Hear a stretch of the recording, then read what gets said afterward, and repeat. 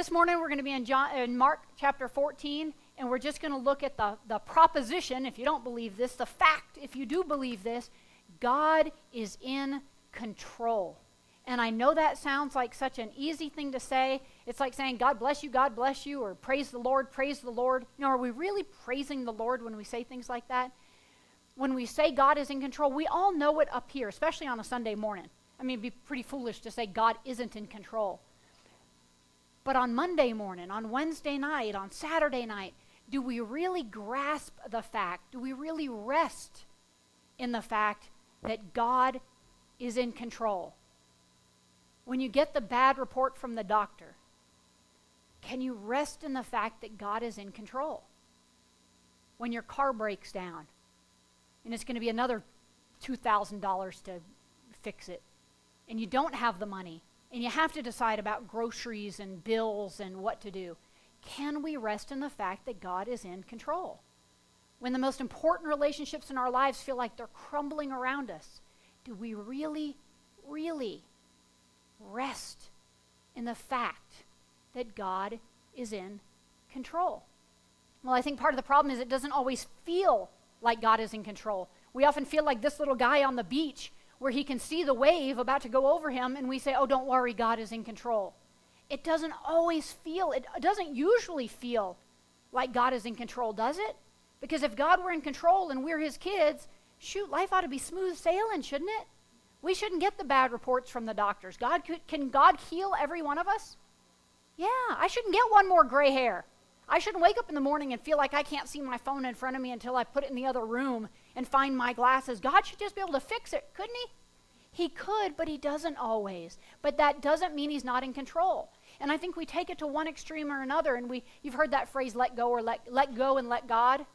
And sometimes we tend to get, well, we need to be careful not to get irresponsible in the fact that God is in control. That doesn't mean that it's not our responsibility to study his word.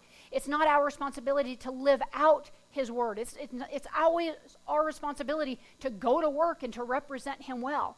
We shouldn't be irresponsible with it or to say, oh, God will fix it because he's in control. He doesn't always fix it. Well, in Mark 14, we're going to look at that. We're going to look at a few principles from this passage. But you'll see that when you trust what God said rather than how your situation seems, you can rest in the fact that God is in control. If you fall asleep in the next 30 seconds, it's fine. Just remember, God is in control. And when we trust what he said over what our situation seems, how our situation seems, that's how we can rest that God is in control. 3 quick things that you're going to benefit from this. You can be who you need to be. You won't feel like you need to prove yourself to anybody. You can have the self-confidence to just be a child of God trying to live out his word. When we really rest in the fact that God is in control, you can be who you need to be. You can say what you need to say, and you can hear what you need to hear. Look at this passage again. We're going to be Mark 14, starting on verse 53. They took Jesus to the high priest's home where the leading priests, the elders, and the teachers of the religious law had gathered. What were they doing here? Do you remember in this scene? What are they doing? Jesus is on trial. Jesus is about to be crucified. Verse 54, meanwhile, Peter followed him at a distance and went right into the high priest's courtyard. There he sat with the guards, warming himself by the fire. Inside, in verse 55, the leading priests and the entire high council were trying to find evidence against Jesus so they could put him to death. That would be like, is it stressful to be in court? Have you guys ever been in court for, even little things? You don't have to shake your head or nod your head, but, even for traffic court, I'm sure I've been in court for a speeding ticket or for, I remember how I got in court. I was in court. I was in big time court, and it was scary. This was before 9/11, mind you. This was before 9/11. But can I say that I tried to bring a gun on an airplane. I didn't mean to. A loaded gun. A loaded gun. And it happened, this is how stupid I am. It happened twice. One, because I'm not a flyer. You guys know I'm a homebody. I like to stay home. Well, I'm also a self-defense kind of person, and I like to be in control. This was when I was, Tony and I used to drive back and forth to Roswell all the time. Well, sometimes we were raising Tyler, and, sometimes Tony couldn't go with me. So in my bag, I always had a gun on the side, because what happened, I mean, you just never know what happens. I mean, people are crazy, and I'm not a vigilante, but I don't want to be a victim either, and I want to be prepared. So I had a gun in my bag, and so I just have this little travel bag. I'm not a big traveler. I don't have all this luggage. And we were going to go to Nashville for a medical conference. I had a medical conference, so I just grabbed my little travel bag, I'm a very light packer too. I am a light packer. I have one carry-on always. I never check bags, whatever. And I just threw stuff in my bag, and we're getting ready to board the airplane, and I see the guys behind the x-ray kind of point to their screen. Well, then all of a sudden, there are like 10 people around the x-ray machine. No one's looking at me. Nobody's looking at what's going on around them. Everyone's looking at the screen pointing, and then it dawned on me. You know how you have this flush of realization where all the blood goes to your feet, and you go, and I said, oh, that's mine. That's mine. And I realized what it was. So I started walking up. They were ignoring me. They couldn't care less. They're focused on the screen where they see a gun. And finally, the police came. The airport police came. We got detained. They were very nice. They were very gracious.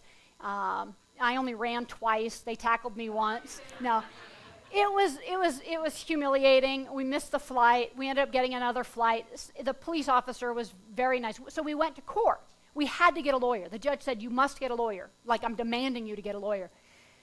So we got a lawyer, and you always look at, you hope for the best, but plan for the worst. What's the worst thing that could happen? Never ask that question in court. What's the worst thing that could happen? It's frightening. Well, the police officer was so nice, so the police officer showed up at court and he said, I've come here to court just to make sure that Mr. and Mrs. Chavez get their weapon back. He was very nice. He was very gracious. Were these guys very nice? Oh, the second time, just so I don't leave you hanging. Second time, I was so stupid, but I'm a private pilot. I fly a little airplane. Well, my mom used to live in Midland, Texas, and she was going to be moving to New Zealand, so once a month I was flying to Midland. So I was flying to Midland quite a bit, and I had my same little red, cheapo little travel bag, and I still had my little gun in it, and I flew to Midland. I can have a gun in my own airplane. Well, the weather got bad in Midland, and I'm a smart pilot, so I wasn't going to fly back, so I got a ticket to jump on Southwest, and you just forget. It's not like I pull it out and play with it. You just forget that it's on the side. So thank you, Lord, that I was in Texas. Thank you, Lord, because I went and I I had 2 guns at this point. Now I have 2 guns, both loaded, a .357 Magnum and a little .22 semi-automatic in my bag. And I put it through, and the security guard or somebody said, "Is this your bag?" No kidding. You guys know me. I'm not like a crier. I'm not an emotional person where things just fall apart. I was so humiliated that it happened to me a second time. Tears just welled up in my eyes. And he said, "Oh, it's okay, sweetheart." Oh, it's like God miraculously gave me tears or something. I wasn't trying to. But he was this big Texan. "Oh, it's okay, sweetheart. It happens. Don't you worry. All you need to do is call somebody to come pick these up for you. Is there someone you can call?"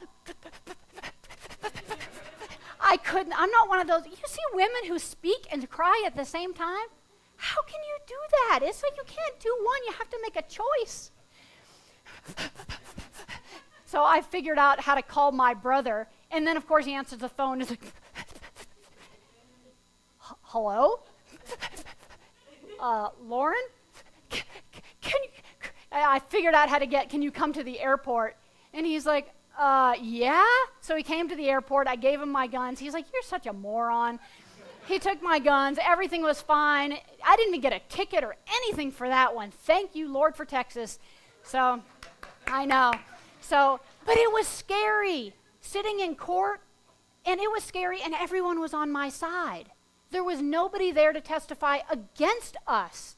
We had a lawyer who was going to plead our case. We had the police officer who arrested us or who detained us. He didn't arrest us. I was never in handcuffs. But he detained us, and he was there to plead our case. Was that the situation with Jesus? Did he have a lawyer pleading his case? This says the leading priest, the entire high council were trying to find evidence against Jesus. It's like the Supreme Court, instead of looking at the evidence, they were all trying to find evidence against Jesus. Why? Why were they doing this? To find justice, to find the truth, so they could kill him. So they could take an innocent man and murder him. Do you think that would be a little stressful?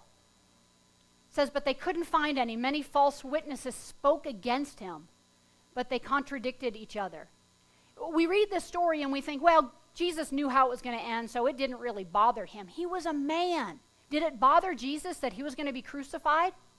Well, we know it did. How do we know it did? He asked the Lord. He prayed, sweat drops of blood. He was in anguish. He was stressed. And it's horribly stressful.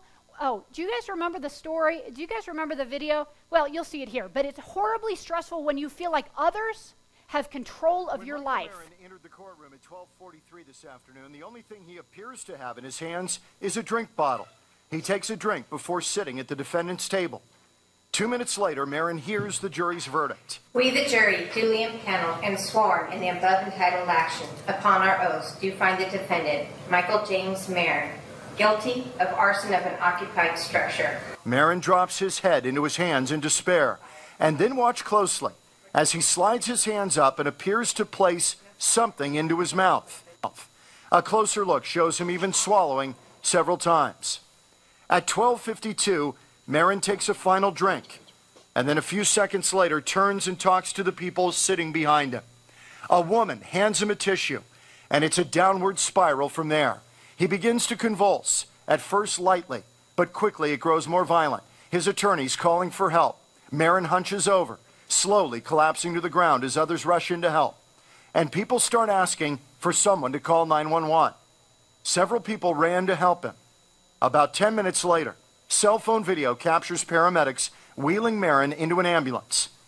He was later pronounced dead. Do you remember that? That was just a couple years ago. Amy doesn't remember it because I can see the horror on her face. Where it was all over the news saying, did he swallow something? What happened? Did he have a heart attack? Did he have a stroke? Or did he actually put something in his mouth? If you remember, he was rich, and he was in a mansion, and he couldn't afford his mortgage payments, and so he set it on fire. And he jumped out of the window in scuba gear, but he jumped out of the window, and they found him guilty. The stress of having other people controlling his life, the feeling that other people are about to dictate what's going to happen for the rest of the path of his life or for a decent period of time, was horribly stressful. And they did find that he did swallow cyanide. They found cyanide powder. He swallowed cyanide. He killed himself. Now let's just say he were in a position where, I don't know if he was a believer, an unbeliever. I mean, do believers sometimes do stupid things? Do believers get overwhelmed with life? Believers get overwhelmed with life. I don't know what his relationship was with the Lord, if he had one. If he could rest in the fact that even though he blew it, God was still in control, do you think he might have taken that news just a little bit differently? It still wouldn't have been a pleasant situation for him. He messed up. He's going to pay the price. But if you can just rest in the fact, now most of us haven't dealt with anything this bad, but we still feel oftentimes like other people are controlling us, like we're the victims. Look at this other video. Doamnelor și domnilor senatori și deputați, distinși colegi, membri ai guvernului. He did not die. He did not die. He broke his face, but he did not die. Basically, this was I don't remember what country this is, but it's socialized medicine, and they had made a decision that whatever ailment his son suffered from was no longer going to be covered, and financially he was going to be in ruins. It was just going to be difficult, and he had a shirt, something, I can't even remember what his shirt said, but basically he was making a statement by doing that because he felt like he was being victimized by the government. Well, we don't usually get victimized that badly, or we don't feel like we're victimized so badly that we feel like we need to jump like that. I don't know what he thought was going to happen to him. Again, he didn't die.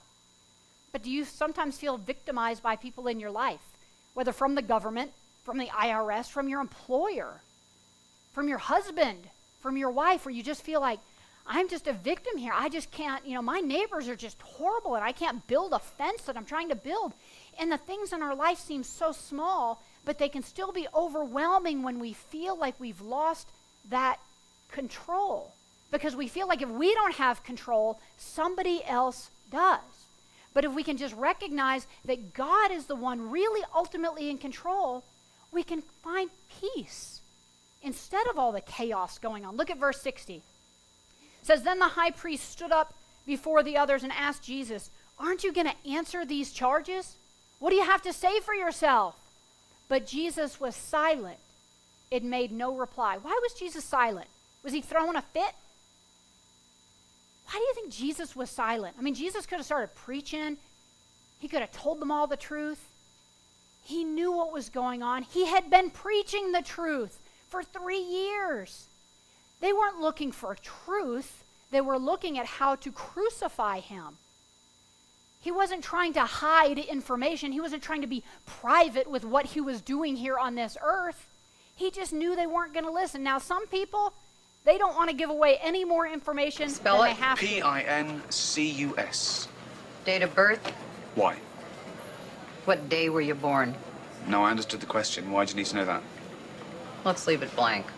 Weight? Last night or this morning? You pick.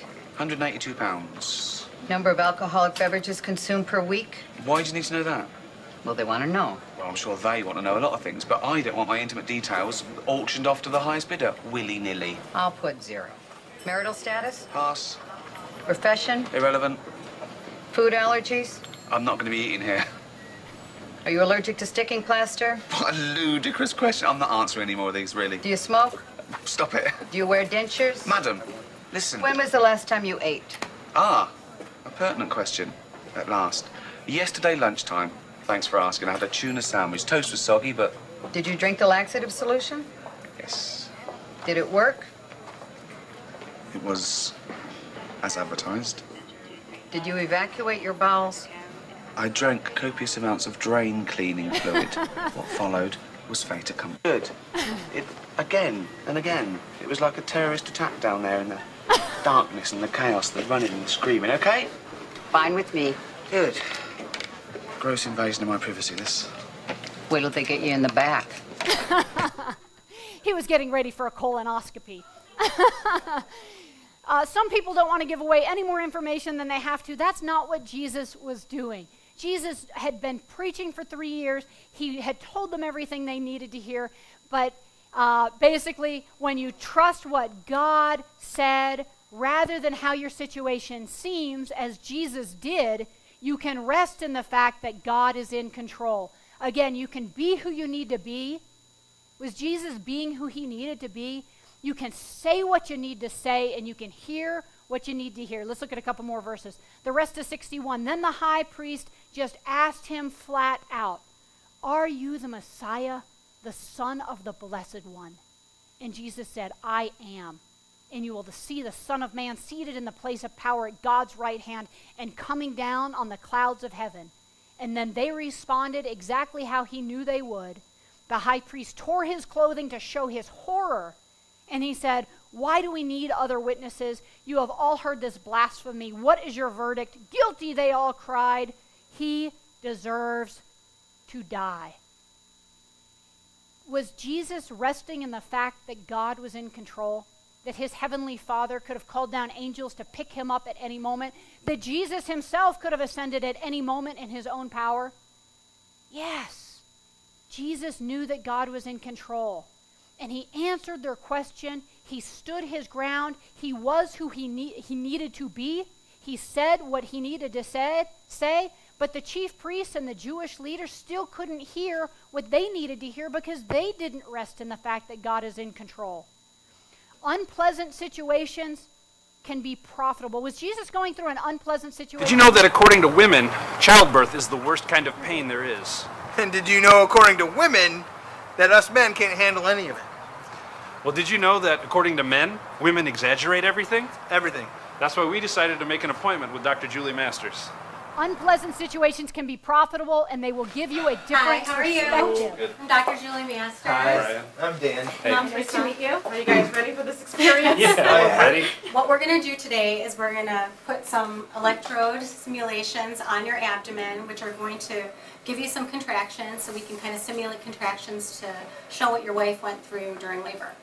That sounds fun. Well, we're going to hook you up right now. All right. Go ahead and lay back. Okay. What we're doing right now is we're just hooking up the contraction monitor. This reminds me of those infomercials. Nice and tight. Where they're like, Nice and tight. Got it? I'm going to have a six-pack after this.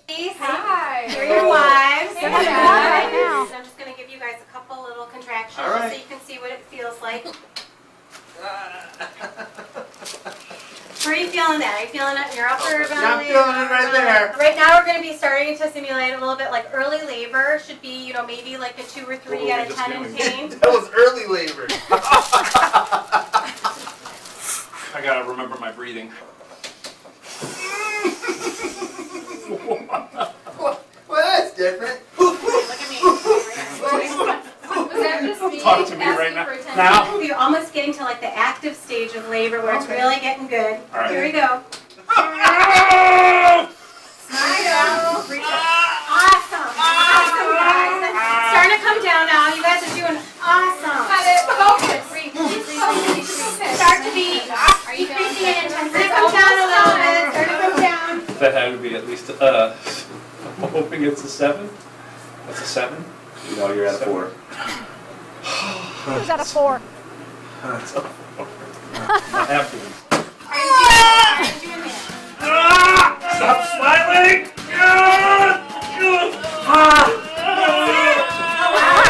Starting to really calm down now. The wives are Really loving great. this. And now in normal labor, you'd be having a contraction pretty soon again, okay? but I All right. don't want that yet. I don't want that yet. Can we get, I'm going to throw up. Start to come down. Start to come down. Sorry, gonna do one. You don't want to quit now. Here we go. There you go, guys. That's what it feels like. That's it. There you go. That was not good. Unpleasant situations can be profitable, and they give us a different perspective. Now, did Jesus need a different perspective? No, he didn't, but he wasn't the only one in this circumstance right now. Remember Peter, verse 66. Meanwhile, Peter was in the courtyard below. One of the servant girls who worked for the high priest came by and noticed Peter warming himself at the fire. She looked at him closely and said, "You are one of those with Jesus of Nazareth." But Peter denied it. "I don't know what you're talking about," he said. And he went out into the entryway. Just then a rooster crowed. When the servant girl saw him standing there, she began telling the others, "This man is definitely one of them." But Peter denied it again. A little later, some of the other bystanders confronted Peter and said, "You must be one of them because you're a Galilean." Peter swore, "A curse on me if I'm lying. I don't know this man you're talking about." And immediately the rooster crowed the second time. Suddenly Jesus' words flashed through Peter's mind. "Before the rooster crows twice, you will deny me 3 times. You will deny 3 times that you even know me." And he broke down and he wept. When you trust what Jesus said, rather than how your situation seems, you can rest in the fact that God is in control. Was Peter at that moment resting in the fact that God is in control? Peter wasn't. It's not because he didn't trust Jesus or believe Jesus, but sometimes we don't trust in the fact that God is in control. If Peter could have rested in the fact that God was in control, then Peter could be who he needed to be. Right then, Peter was not who he needed to be because he wasn't resting in the fact that God is in control. If Peter was resting in the fact that God was in control, he could have said what he needed to say. "Yes, I'm a follower of Jesus Christ. You're about to put to death an innocent man, the Son of God, the Messiah, who came to save you from your sins." But he didn't. And you can hear what you need to hear. The rooster crowed the first time. He didn't even hear it. People were giving him an opportunity to share his faith. He didn't hear that. But he did hear the rooster crow the second time. We all have moments where we don't really trust that God is in control. We all do. When we're filled with fear, anxiety, worry, depression, anger, frustration, disappointment, stress. Can you be filled with worry and still be resting in the fact that God is in control? Can you be filled with fear, overcome with fear, and still be resting in the fact that God is in control? I see a couple people shaking their heads. Now, can we fear? Can we be in fear and still trust that God is in control? Yeah. I mean, if someone were breaking into my house, I would have fear. But I should still trust the fact that God is in control. Does that mean that nothing's going to happen to me because God's in control? No. I might be in the middle of a very unpleasant situation that may become more unpleasant. But God is still in control. And we can feel some of these feelings, fear, worry, anxiety, but we should never be consumed by any of them. Wouldn't it be nice to feel like you're never consumed by worry again? You're never consumed by anxiety again? You're never consumed by depression again? I really think that if we could just grasp this one thing, it'll revolutionize our lives. Tony and I use the phrase a lot, God knows. That's another phrase that could be overused if we're just saying, God knows. Whatever, God knows. But we really believe God is in control. He hurt his back last week. He's still hurting this week, but he's starting to get a little better, but he's still having a hard time. But it was, I don't know if it's just being a wife or being a wife that's also a doctor, but when he's in pain and it's something I can't fix, I laugh. No, no kidding, it keeps me up. Like, he'll wake up every hour and a half really in serious pain. And then I stay awake for another hour thinking, what can I do? What can I do? What can I do? And I feel completely out of control because I feel like as a wife, I ought to be able to do something. Shoot, as a doctor, I ought to be able to do something. But when that happens and I can't fix it, I feel horrible because I'm not in control. I texted him or messaged him at the office, and I said, I'm really praying that you will find some relief from this pain. And he texted back, God knows. And that's his faith of saying God is in control. Now, the fact that he has faith that God is in control, does that mean his pain's going to go away? If he just prays it and believes it'll go away, does that mean it'll go away? No. We're trusting in what God said. And God didn't say, pray for your back pain to go away and it'll go away. Otherwise, he'd pray for more hair and he'd grow more hair. Or I'd pray for, just because he's sensitive about it, not me. I think he looks perfect. All that hair just gets in the way of his beautiful head. But God does know. And I think if we just grasp that this morning, it will truly revolutionize your life. If we can rest in that, not just here, but here. So that when the car does break down, or the wife does leave, or the kid does get thrown into jail, or the grandson does get into a car accident, or we do lose our job, we can have worry, we can have anxiety, we can have stress, but we never, ever, ever again have to be consumed by them. Jesus was in the most unpleasant circumstance, but he still could rest in the fact that God was in control. Peter wasn't in that bad of a circumstance, but he was consumed by his anxiety because he wasn't at that moment resting in the fact that God is in control. Does that make sense? They were going through a very similar circumstance, except for Jesus was the one in the hot seat. But Peter was the one overwhelmed, not Jesus. But we have a hard time trusting in a God we can't see sometimes because he's not here right now to fix my air conditioner. He's not here right now to make my husband come back. He's not here right now to smack some sense into my kid. Well, we have a hard enough time trusting in people we can see, don't we? And close your eyes and just fall down, okay? Okay, then Lauren's going to catch you. Close your eyes. Okay. It's fine. Okay, it's called the trust fall. Okay, trust fall. Ready, set, go. Bless her heart. But unlike her 8-year-old sister and unlike all of the other people in our life, God is in control. God is in control. Get it try to get it not just in your head, get it in your heart so that no matter what happens this week, you know how it takes a long time to develop a habit, but once you have it, it's pretty easy? We need to get into the emotional and spiritual habit of saying these words, of resting in these words. God is in control. During the pleasant times, during the pleasant times. This was a very unpleasant time for everybody involved. But who was in control? God was in control. God is in control. Keep rehearsing it in your head. Keep rehearsing it in your heart so that no matter what happens this week, remind each other. Your husband goes through a horrible day. Say, I know, honey, it's horrible. Just remember, God is in control. I know it feels bad right now, but God is in control. Don't smack him with it. You know how people say, God works everything for the best. He does. He does. But you have to be careful with how you say it. You know, just, oh, suck it up. God's in control. Oh, quit being a baby. God's in control.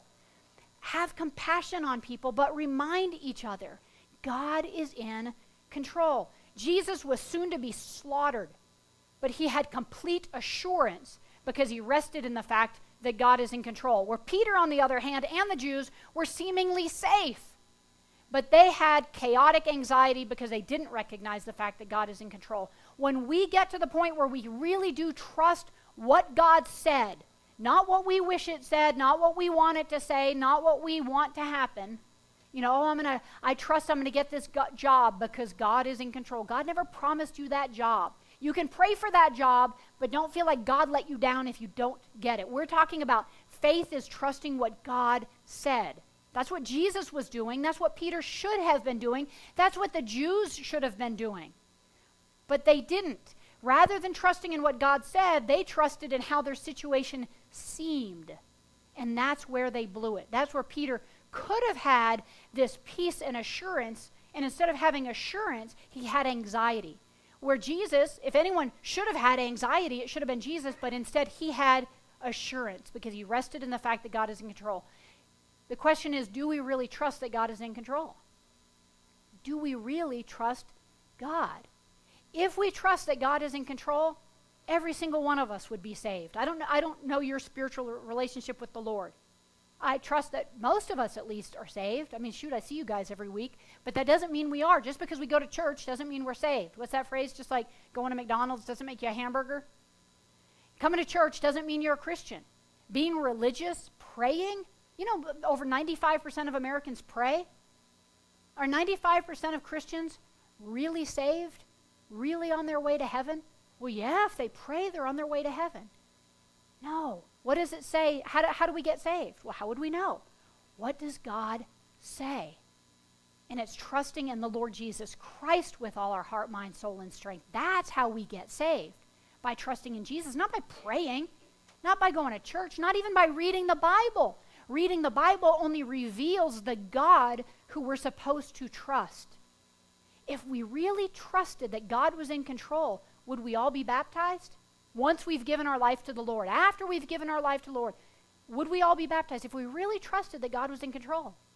Yes, because whatever's holding you back or whatever's holding us back, we moved the baptistry. It was here and it was here. Whatever is holding someone back from getting baptized, we would recognize that's not nearly as important as the fact that God is in control. Oh, but my hair will get messed up. Really? Seriously?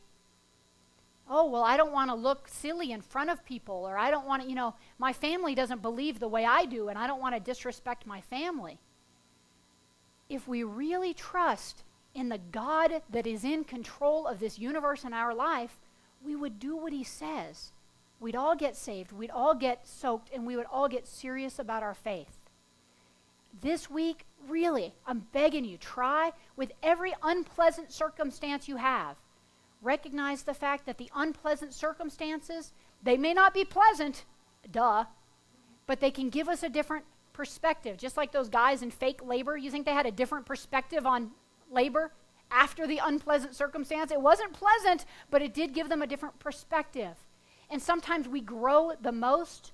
You know, you want a pretty rose bush, and you have to do what to it? Prune it. God has to prune our life sometimes. Do you think that is pleasant or unpleasant when God prunes our life? It's unpleasant, but it's profitable. So Rita will often text me, are you having a pleasant day? Because we talk about pleasant and unpleasant. And now we text each other, are you having a profitable day? Because we recognize there's more to life than having pleasant days. We want profitable days, even if that means they're unpleasant. Because we rest in the fact that what? God is in control. That was really pathetic. We rest in the fact that what?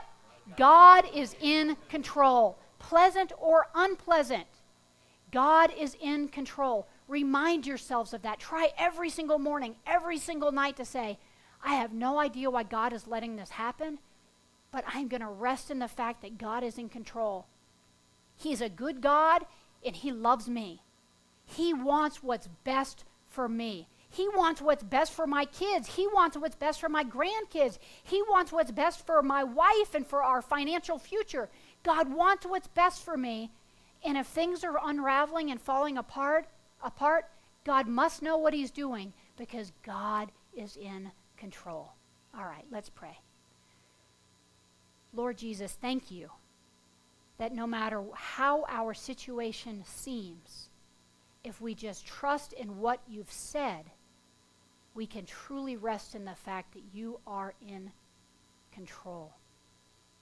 God, whether we're having the best day of our life or the worst day of our life, whether we just feel like jumping for joy or feel like just not even getting out of bed, God, you are in control. And when we rest in the fact that you are in control, we can face anything, pleasant or unpleasant. We can face anything, knowing that you are a great and loving and all-powerful God who loves me and who wants the best for me. God, whether that means pruning my life through unpleasant circumstances or just showering me with a few pleasant ones, God, you want what's best for me, and I can trust you no matter what. No matter what the doctor's report says, no matter what the IRS says, no matter what my bill collector says, no matter what the kids are doing or what's going on with the most important relationships in my life, God, you are in control. Help each and every one of us recognize that fact and rest in that fact so that we'd no longer be overwhelmed by the circumstances of our life. We'd no longer be overwhelmed with fear or worry or anxiety, depression, stress. God, we'd let go of those things because we know that we are in the hands of our all-powerful and all-loving Father. Help us trust you more and more. We love you, Jesus, and it's in Jesus' precious name we pray. Amen. God is what? In control.